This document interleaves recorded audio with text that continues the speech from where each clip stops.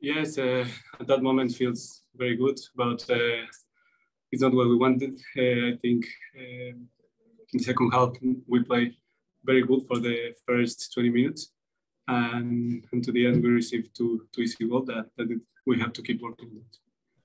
Thank you. We'll open it up to questions, and we'll start with Ryan Clark.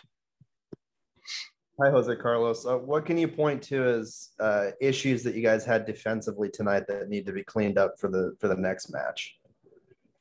I think the second half, the game was a little bit open, so we have to keep organized. We don't have to depend of what the other team does in the field. So as I told you, keep organized the entire game. And how difficult is it to defend a player like Lorenzo Insigne and the other attacking players that are on this Toronto team? Yes, he's good as a lot of players.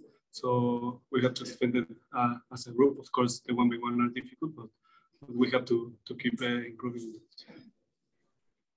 Ryan, did you have a follow-up? Yes, just one additional question for you, Josecarlos. Going into this next game in Sporting Kansas City, how important is it to come out of that with a win for momentum heading back home?